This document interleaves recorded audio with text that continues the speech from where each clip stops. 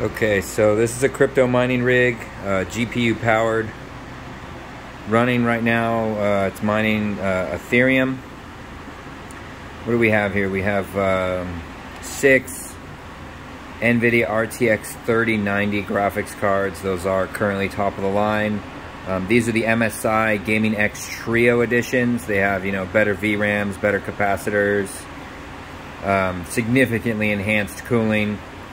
They're pretty large format cards. I think they're the largest graphics cards ever made. I have an Asus Z390A motherboard. It's a pretty cheap motherboard. An Intel i5 9600 processor. I think it's a 6-core, but it's, it's cheap. The motherboard I think was like 200. The processor maybe like 160, 200, something like that. It was pretty cheap overall. 16 gigs of RAM. DDR4, PC 2400. Got an Samsung 860 Pro SSD, 256 gig there. And this is a Veda 8 GPU aluminum chassis. It comes out of China, ships from Shanghai. It's sold on eBay. These are Corsair AF120 fans that I put in. The chassis didn't come with the fans, but it did come with these brackets that kind of daisy chain the fans together. I put in a little tiny fan controller, just a fan hub here that's SATA powered. I got that off of Amazon. It was like $7. And then I have some Pci Express Risers. So it's a PCI 1-lane adapter slot insert. It has a USB 3 adapter on it. And they rise up to a 16-lane adapter up here. You need to add additional power to those risers. It's a 6-pin PCI Express power connector on the riser that draws up to 75 watts through the riser, so you need to add external power to that. Each of these cards has 3 8-pin PCI Express connectors, which is typically abnormal. Normally you only have 2 8-pins or 2 6-pins, but this is 3 8-pins per card. We're running here 3 power supplies, two 1500 watt Thermaltake power supplies, and then 1 main gear 1200 watt. That main gear 1200 right now is just powering the PCI Express risers. That's all it's doing. The 2 1500s are powering the motherboard and all the graphics cards. I installed a custom power switch right here. This is just an aluminum L bracket that I made and drilled a hole in and put a power switch. Got that on Amazon, the switch on Amazon. This is my reset switch right here. It's pretty ghetto, but it works. This is a 1024-768 touchscreen HDMI monitor. It was $54 on Amazon, running Windows 10 Professional, so that you can connect to it through remote desktop, because the home edition of Windows doesn't come with remote desktop. This app is Gminer. It's the Gminer app, and I'm running no dev fee on here as well, which basically injects my deposit address anytime that this application tries to take its 1% cut for the developer. It injects my address, so basically cuts the developer out of the transaction.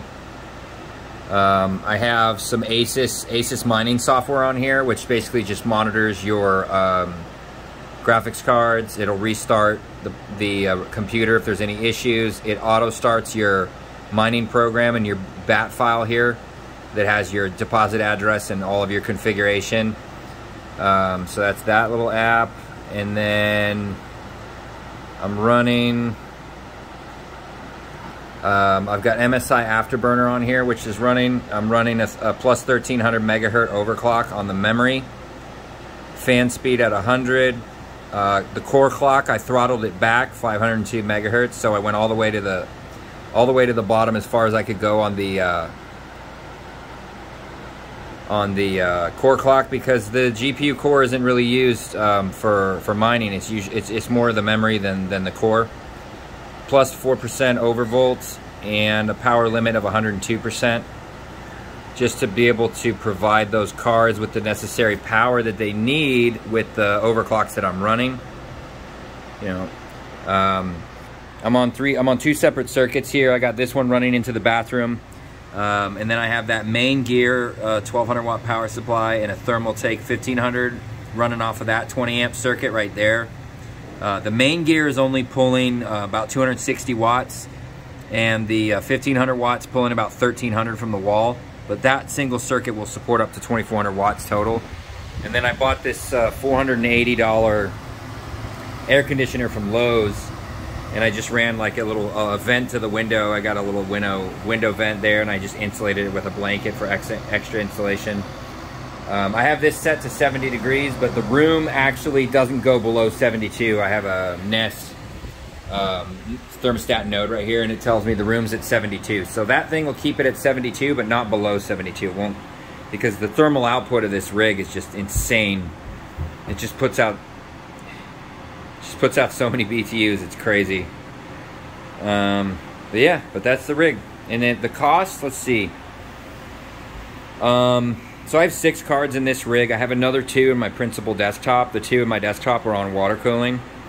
But all total with, you know, the 8 cards and all this hardware that I bought, is $20,000 plus, you know, $500 for that thing, basically $480 plus tax for that. And I'm drawing total for all 8 cards, this system plus my desktop plus this air conditioner, about 30, let's see, almost 4,000 watts total. Almost 4,000 total, right? So it's going to be about $230 to $250 a month extra on my power bill. But this system with the 6 cards plus the 2 that I have on my desktop, it's doing about $3,300 a month in Ethereum. So it's, you know, it's pretty legit. It's pretty legit. Yeah. That's it.